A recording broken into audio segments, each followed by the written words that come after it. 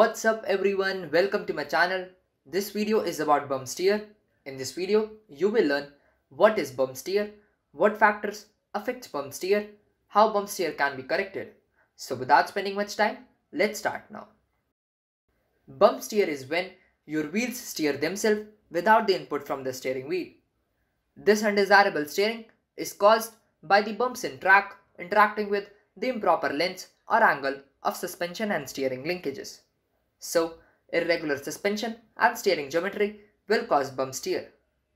Let's first understand some basic terminologies and then we will see why bump steer occur.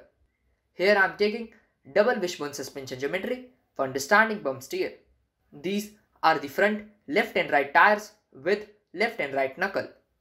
This blue line is showing upper wishbone and the lower line is showing the lower wishbone of suspension geometry. The yellow line is the tie rod which is connected to steering arm on one side and with the steering rack on the other side. Now let's see some hard points that are used for adjusting the suspension and steering linkages. Number 1 is the outer joint of upper wishbone that is connected to knuckle. Number 2 is the inner joint of upper wishbone that is connected to chassis of vehicle. Number 3 is the outer joint of tie rod connected to steering arm. Number 4 is the inner joint of tie rod connected to steering rack. Similarly, number 5 and 6 are the inner and outer joints of lower wishbone connected to knuckle and chassis of vehicle respectively. The axis passing from the outer joint of upper and lower wishbone is called kingpin axis and it gives kingpin inclination in this view and caster angle in the side view of tire. The other axis is the one that is passing from the inner joints of the upper and lower wishbone.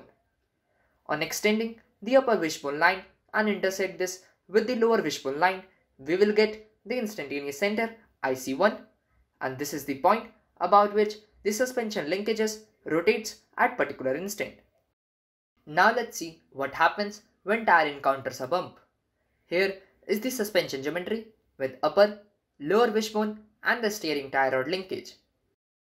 When tire encounters a bump, the outer point of upper wishbone will move up and rotate like this, and the outer point of lower wishbone will move up and rotate in the similar fashion. The same thing will happen with the outer point of tie rod, it will move up and rotate. Now, you know, when tire encounters a bump, all the points should cover a same vertical displacement.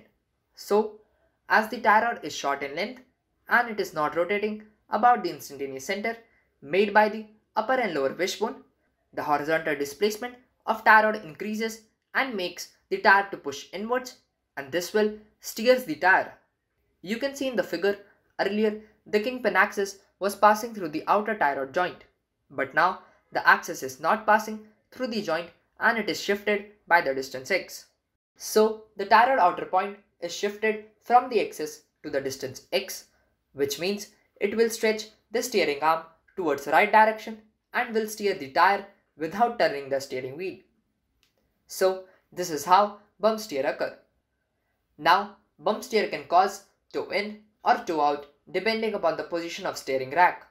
If the rack is placed behind the spindle, it will cause tire to toe out at the bump, and if the rack is placed ahead the spindle, it will cause toe in of the tire at time of bump.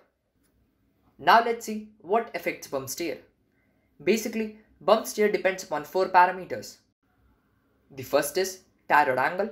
If the tie rod angle is not correct, the tie rod can travel in an arc different from the upper and lower control arm arc and this will cause bump steer.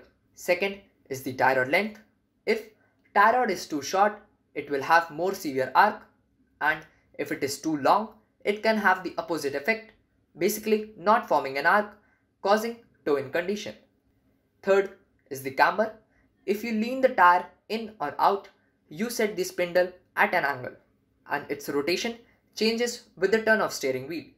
Now, because of camber, there will be irregular rotation of tie rod and it will cause bump steer. Fourth is the steering arm pivot point. The position of steering arm pivot point affects the point of rotation of tie rod and changing the position of pivot point changes the arc formed by the tie rod which will affect the bump steer.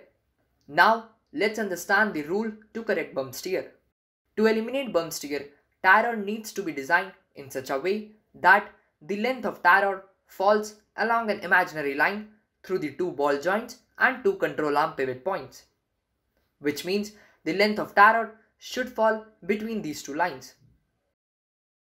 In addition, the tie rod angle needs to run its own imaginary line through the instantaneous center created by the two control arms. That is, the imaginary line of all the three linkages should meet at the common center point IC1 at particular instant. It's very difficult to completely remove the bump steer, but on adjusting the suspension arms and tie rod length and angle according to above two rules, you can minimize the bump steer. So this is all about bump steer. If you have any queries regarding the video, you can comment in the comment box. If you find the video useful, do like it, share it. Also, subscribe to my channel, hit the bell icon to get the latest updates. If you want to check my blogs on vehicle dynamics, automobiles and software, you can check on my website. The link is in the description box. Till then, keep learning, keep exploring.